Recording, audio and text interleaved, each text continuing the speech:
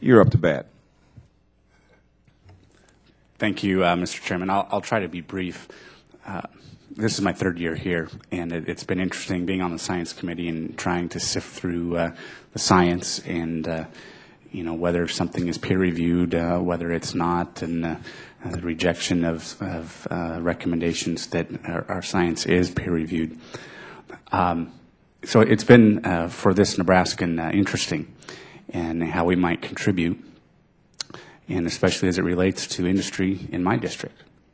And if any of you could speak to the impact, your perceived impact of livestock industry. I've heard various accusations, and if any of you would care to comment on that.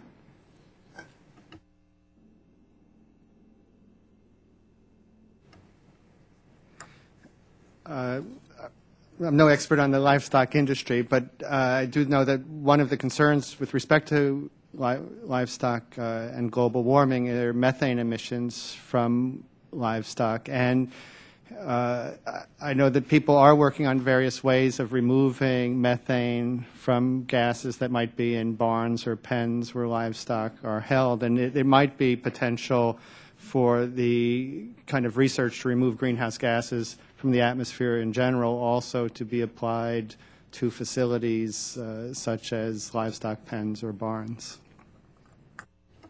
Thank you. Anyone else?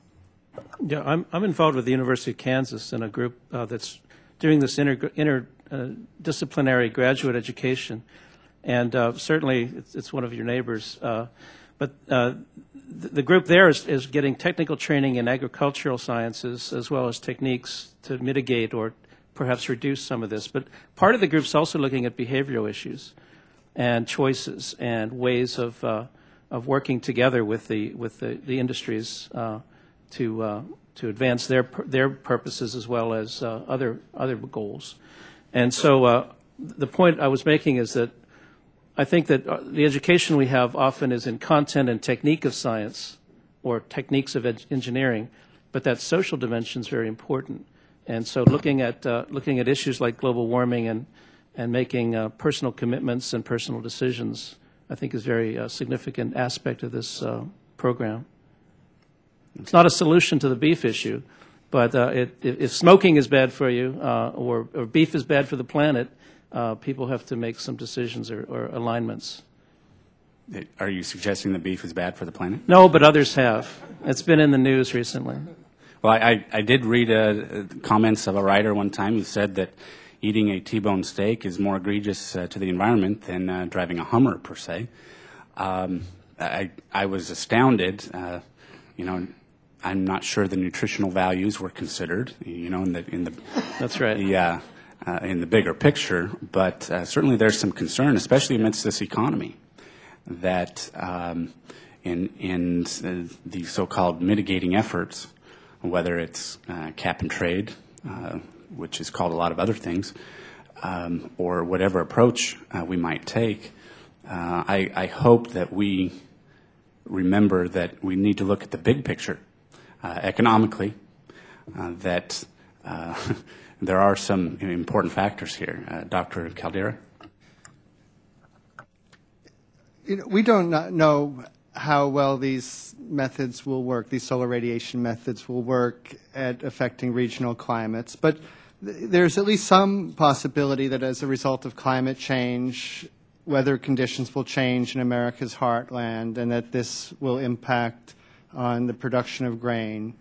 And, I would be misleading you if I said, oh, I thought we could reverse this. But I think there's at least a potential that a research program with a relatively small investment could understand, if the American heartland does turn into a dust bowl, is there a potential to change weather patterns to allow us to engage in agriculture once again? And so even if there's a small probability that this will occur, the investment is small, and so the expected benefit of this investment is very high. Mm-hmm. In my part of the country that I represent, we had an extended drought, and now we have certainly a wet October. Is that wet October a result of climate change and the carbon emissions? There's a lot of weather variability that, because of the chaotic nature of the weather, so you can't attribute any drought or any flooding event to global warming. The probability of different weather events changes over time, but certainly that's just part of normal weather variability.